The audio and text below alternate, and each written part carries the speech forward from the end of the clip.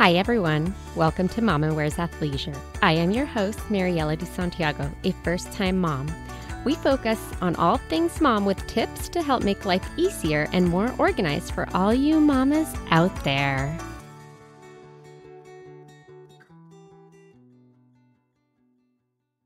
Hi, today I'm here with Dr. Amanda, who's going to share a little bit about herself and talk to us about teething. My name is Amanda, and I am a board-certified pediatric dentist in the Bay Area. So I went to University of the Pacific for my undergraduate training, and I also went there for dental school for 6 years. And then I went to do my pediatrics training at Cincinnati Children's Hospital for about 2 years after that. I'm in private practice, and I also volunteer to teach at the pediatric dental clinic at the dental school. Oh my gosh, you do so much. I try. I wanted to talk about teething because it is such a big topic with moms, and it starts at various ages for little ones. My son started at about 6 months, and he is now 9 months and of course still teething. So we get like 2-week breaks in between, I feel like, before we start going through the whole process again. But would you mind sharing about how old a baby typically starts teething? So it sounds like your son is right on average, because the average age to start to get teeth is about 6 months old. That is an average. So some kiddos are earlier and some are much later, even after 1 year old, before they start to get their first teeth. That can also be an indicator to remember for later on that their adult teeth may come in earlier or later if they're getting their baby teeth earlier or later than that average. But if you have any concerns about when your child's baby teeth are coming in, I would definitely check with the pediatric dentist. What are some signs and symptoms that we would typically see when a baby is starting to teeth? Again, not all babies go through the same teething symptoms.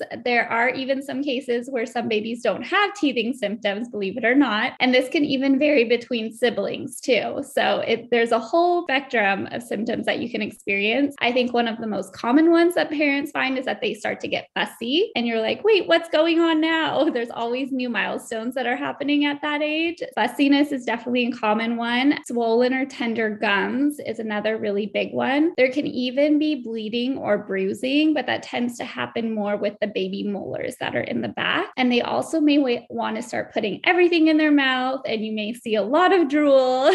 So that would also lead to changes maybe in their eating or sleeping. So a lot of times they'll be waking up more at nighttime because that's when they tend to do a lot of their growing, including with their teeth growing in. So this can lead to crying, a little bit of a grumpier temperament. It's likely due to the discomfort from the teeth that are coming in. But if they do have symptoms such as coughing, congestion, vomiting, diarrhea, or a fever over 100 degrees Fahrenheit, then you want to check with their pediatrician, because that may be something other than the teething. I'm glad that you mentioned about that. All the symptoms can vary from child to child, because the first time that my son was teething, the only thing that I noticed was that he was waking up at night. He was sleeping through the night, and all of a sudden we were waking up, and it wasn't a leap, according to my app. Yes. It wasn't, that he was hungry because he was able to sleep through the night. He didn't fit any of the symptoms that I, of course, Googled, because that's what we all do, except for that fussiness in the middle of the night. And I just didn't understand until one day I was like, oh, I can feel his teeth coming in. Good. Yeah, I know. That's such a common symptom that a lot of babies experience. And parents are like, wait, I thought we were sleeping. What's going on now? So a lot of times it is those teeth getting ready to come in. With that, what are some things that can help alleviate the pain, whether it's during the day or at night? Definitely. So I have lots of options. I'm going to try and go into as many of them as I can here, because I know this is something that's going to help them hopefully sleep through the night a little bit better, and that parents are always wondering about. So the first one is just even a gentle massage of their gums during this time with your fingers, or you can even use a cool spoon from the refrigerator. But once the teeth do start to come in, you don't want to use a spoon anymore, because you don't want to risk damaging the teeth that have come in. But anything that's really cold is actually going to really help with any pain or tenderness that they're experiencing. Another thing is, because they might be drooling a lot more, you also want to make sure that you're wiping the drool off of their face, because I have seen babies that get really bad rashes on top of their teething pain. So you definitely want to try to avoid that if you can. One thing I really like are the teething mittens that you can put on the baby's hands. Those are really great to give them something to put in their mouth. So there's the munch mitt or the nubby. And again, you can even throw that in the refrigerator too. So it's a little bit cool when you first give it to them. And then depending on their age, you can also try chilled foods, teethers, or even a cold damp cloth. You don't have to get fancy. Just put a cold cloth, like a washcloth, in the refrigerator. And then you can tie a little knot in it, give it to them, and have them kind of chew on that as well. I will do a disclaimer for teethers. You want to avoid any ones that are plastic or filled with any liquid, just because the risk of any chemicals, or also if it breaks, you don't know what kind of liquid is in there. So I would definitely try to avoid those if you can.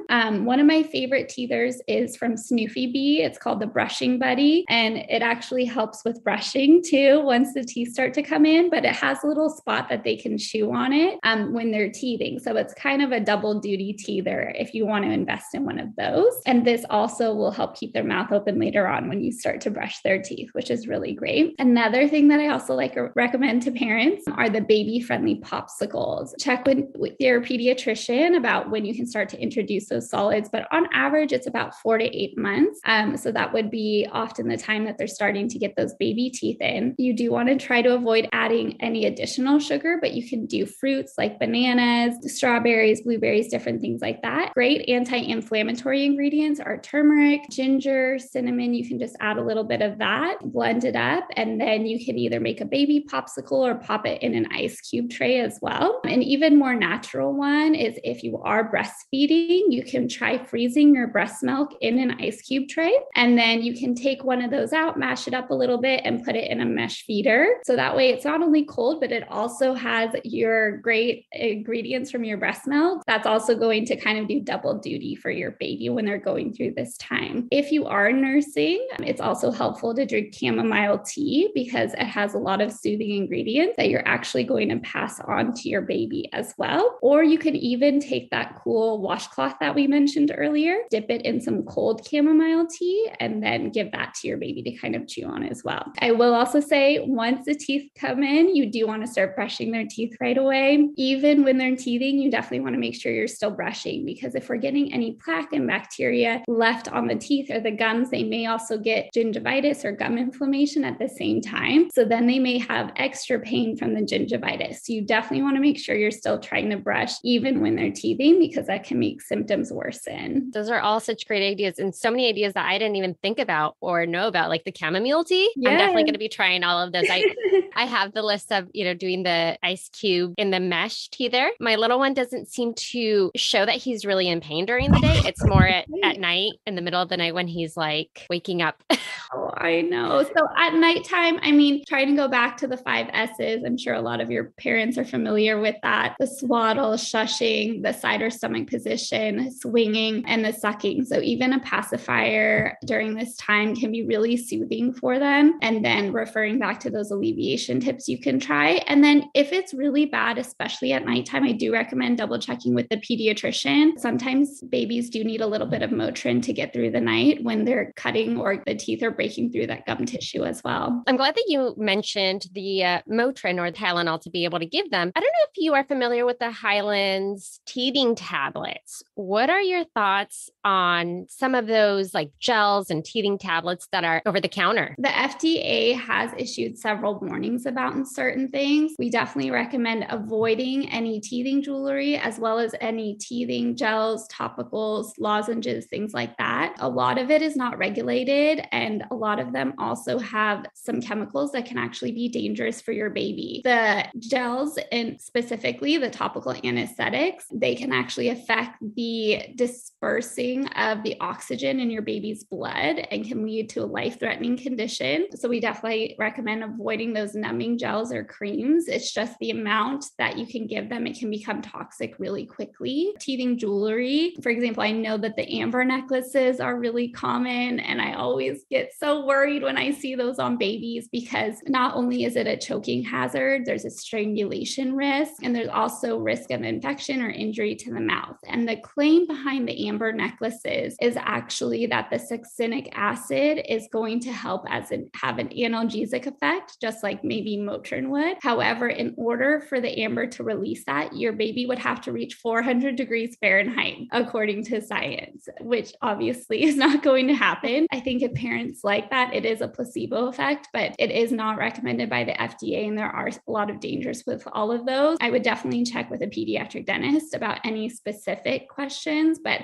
I don't usually recommend the Highlands either. Thanks for sharing all that. I see those necklaces, and that's instantly what I think about, how they're so small. And if it breaks, like how your little one can choke on those beads. Yes. Yeah. So I definitely recommend avoiding those if you can. You mentioned to start having babies' teeth brushed either as soon as they are out. Should parents be using any sort of toothpaste, or is it just water or one of those little like finger brushes? What's the best to use? So it's kind of up to you and your baby. There's so many wonderful options out there. Actually, even before the teeth come in, like I mentioned, gently rubbing their gums, even just with your finger, just to get them comfortable with you being in their mouth at least twice a day. So once in the morning, once at night, and you may be doing this more often when they're teething as well. And then you can start to introduce some sort of toothbrush. So some parents find great success early on with the little silicone finger brush, which is also great. But once the teeth start to come in, you do want to switch over to a soft bristle baby toothbrush, because that's going to remove the plaque a lot better from the teeth. And you want to start off with a smear amount of toothpaste. So there's lots of different brands out there. I definitely say try to avoid any that have the ingredient sodium lauryl sulfate, SLS, because that can actually lead to canker sores, and a lot of people get reactions to that ingredient. And so you just want to put that tiny smear size amount on a toothbrush. And like I said, it's more about establishing the habit early on and disrupting the plaque. And because your baby's so small and it's so new to them early on, they're going to be wiggly. So it does take a lot of time to get them comfortable with it, but keep trying. It does get a lot easier. And even if you just get 5 seconds in there with the toothpaste just to introduce it to them, you're doing a lot to help teach your baby that this is part of their oral hygiene routine. We started with ours as soon as we noticed that his were breaking through, and now he kind of looks forward to it. He doesn't fight me on it or,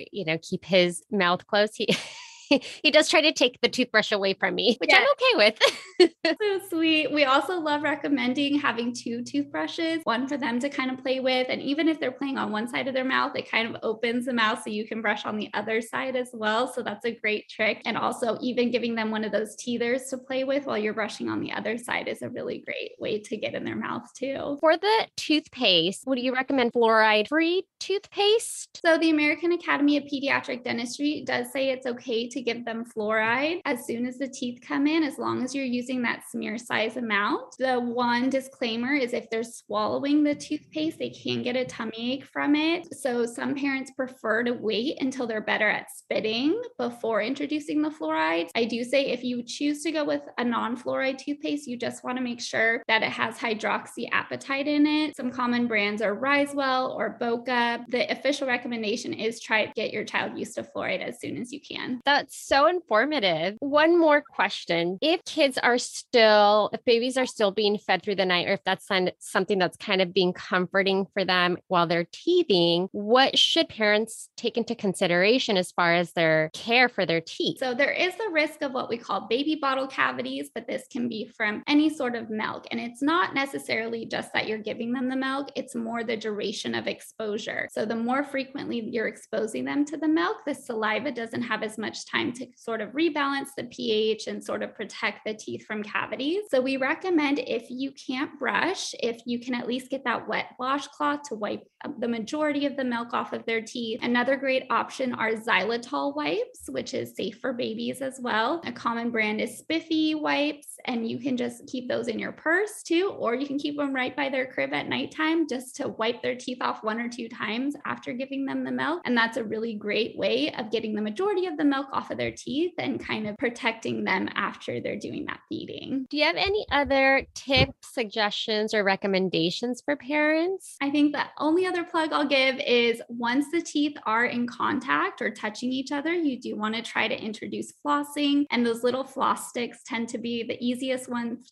for parents to get in their really tiny mouths with. A lot of time we can't get x-rays until they're closer to 4 or maybe even 5 years old. So if they are getting cavities in between their teeth, we may not even be able to diagnose it until that age. Also, introducing flossing as early as you can is really great as well. Thanks. And actually, one more question. So typically, how long can we expect kids to be teething for? You mentioned that they start around 4 to 8 months, but how long would they go? So each tooth, as it comes in, the symptoms may last only a few days or it can last up to a few weeks. So again, that general timeline is around 3 to 6 months. They may start to be a little bit fussy or have those swollen gums. And then that's when the first teeth are growing into the mouth. And then 6 to 12 months is when the first teeth will actually break through. The baby incisors in the front are pretty sharp, so they can come in relatively quickly. And then for the next year, you're going to start to see the baby molars and the canines. And I will say with the molars, it does take longer for them to come through the gum tissue because they are bigger teeth. But usually by 2.5, 3 years old is when they'll finish getting that last set of baby molars. So you can expect 20 teeth total. So that'll be 10 on the top and 10 on the bottom. All of that sounds so painful. That makes me hurt for them because especially with those molars, I can already imagine how painful it is for them. The molars tend to be the hardest from what I've seen, but usually by that time they are eating. So you can give them a lot of those options that we talked about to help soothe them during that time as well. And then one last thing I wanted to mention is we usually recommend coming into the dentist within 6 months of their first teeth coming in or by their first birthday. A lot of people still think it's that 3-year-old mark once all their teeth come in, but we do recommend coming in sooner so we can help you through that teething time, go over growth and development, make sure everything is progressing normally, and also to answer any additional questions that parents have. Thanks for all of that. Super informative, so helpful. I feel like I learned a lot that I didn't know. So I really appreciate you taking time to share all of your knowledge with us. My pleasure. Hopefully it helps some parents so they don't have to spend all that time on Google. I know, going down a rabbit hole and then learning everything that they probably didn't apply to them. Thank you for listening. Tune in next week for our next episode. You can find us on Instagram for more updates and tips. Be sure to subscribe wherever you listen to your podcasts and give us a review if you like us.